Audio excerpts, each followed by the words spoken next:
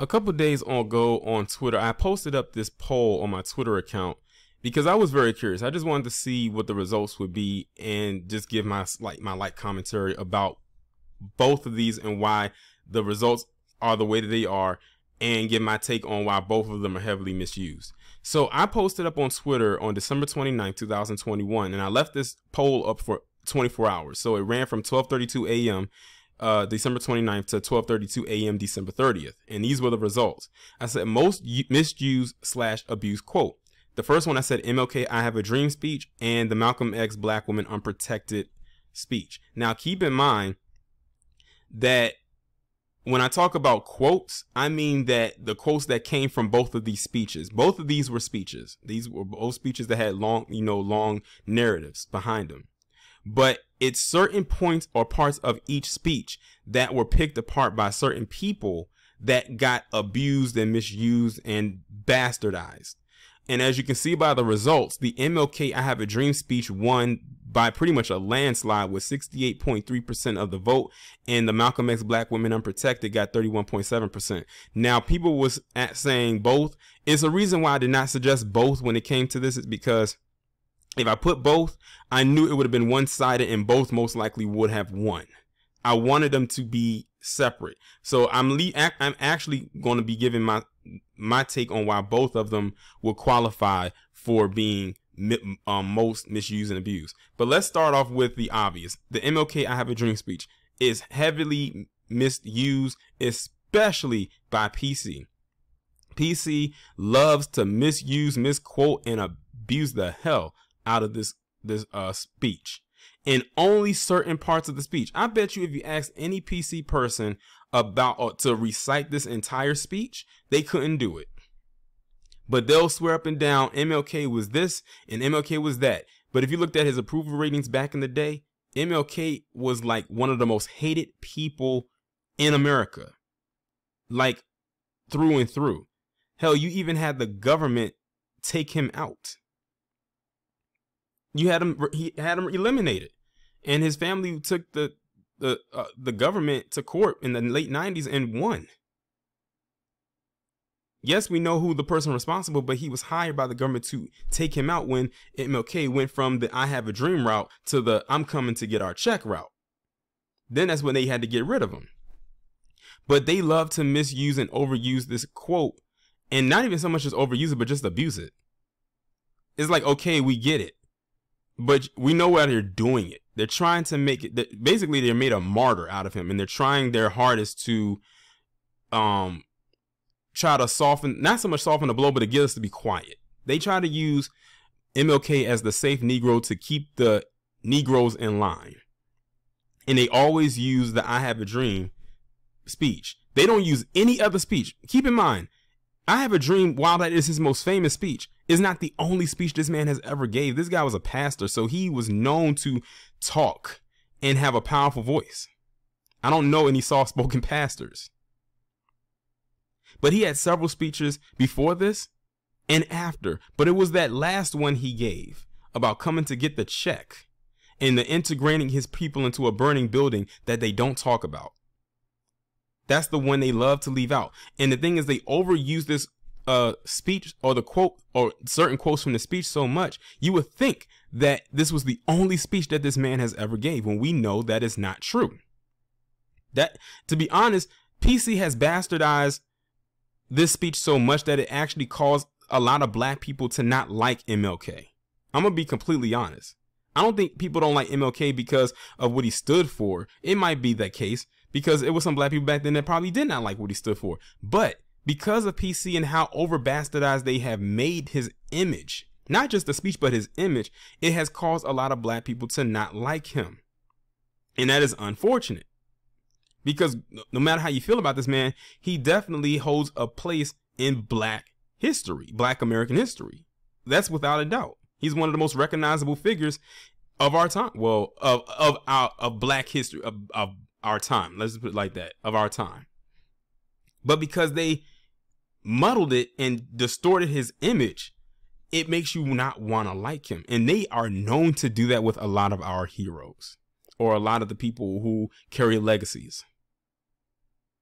They couldn't do that with Malcolm X because they said he was too radical, so they didn't really care about him. So they don't really talk about him. To be honest, I was actually shocked when I saw a lot of PCE talk about Malcolm X, mainly because, you know, of the talking point with politics and liberals and stuff like that. But that's as far as they'll go with it. But with MLK, when it comes to racism, they go overboard with it. And we can see the fakeness from a mile away. They wouldn't dare bring up Malcolm X. After all, Malcolm X doesn't have a holiday for his on his birthday, which is May 19th, May 19th.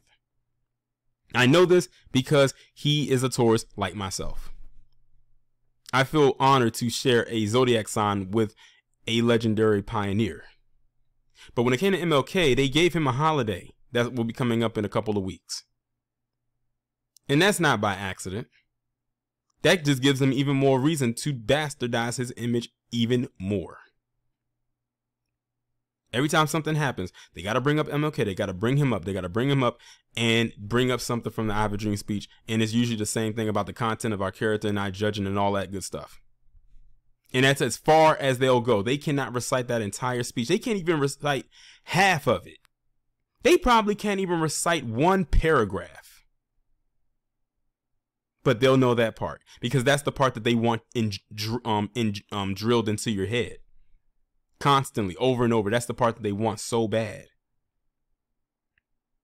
Now that I've gotten onto the MLK part, let's talk about the Malcolm X Black Women Unprotected one.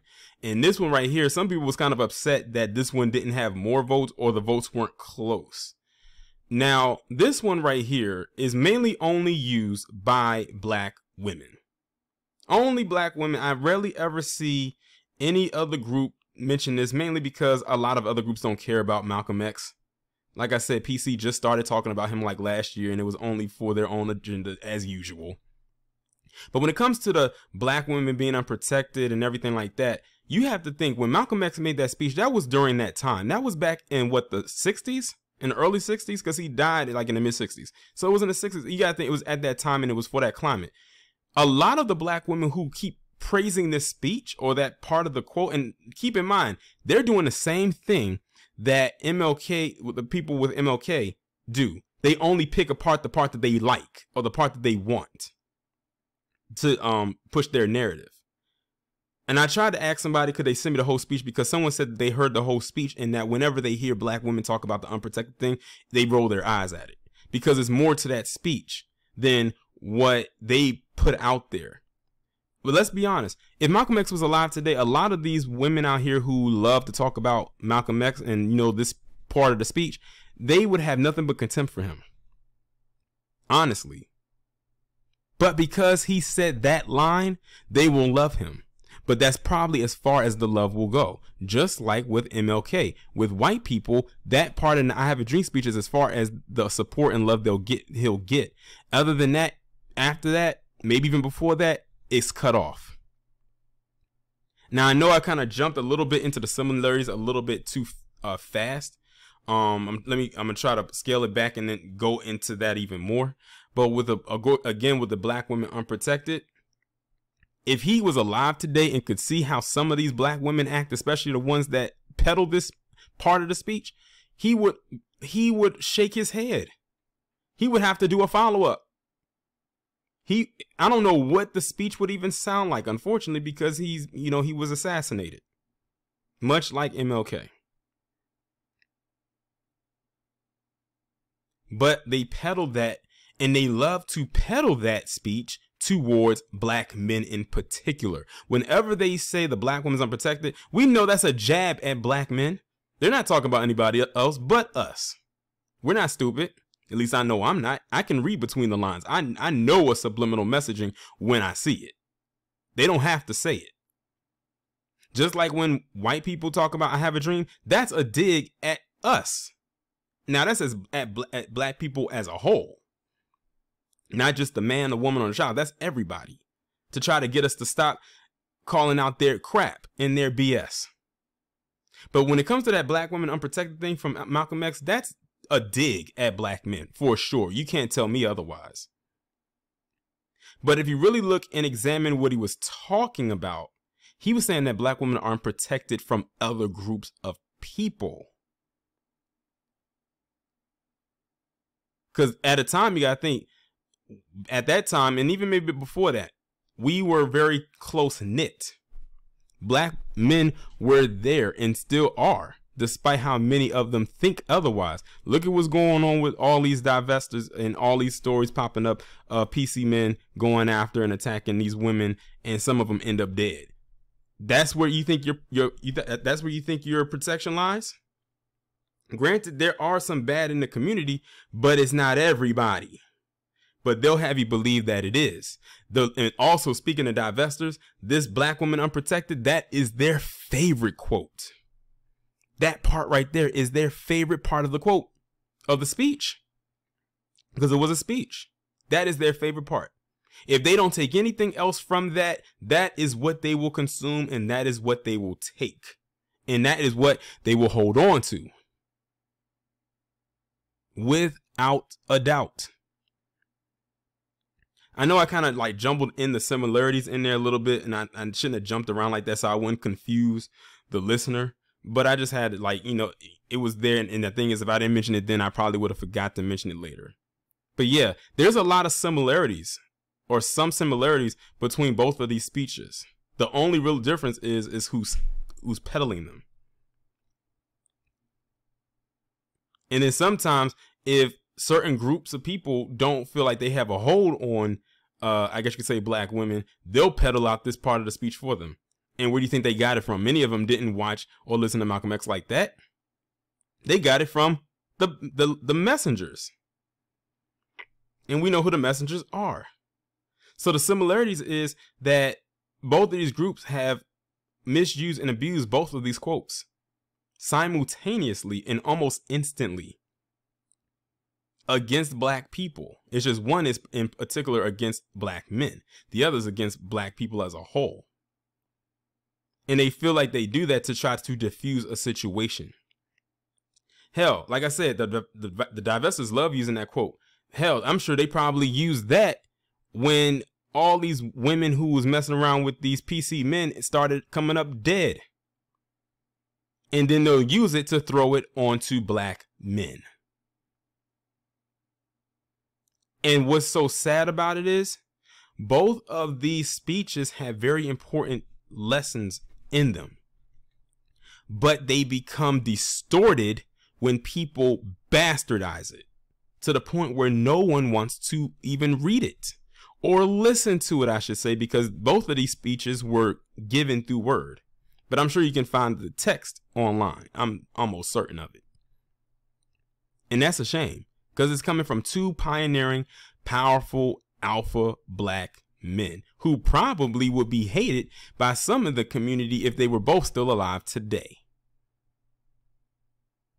But when their legacies get bastardized through these speeches, this is what happens.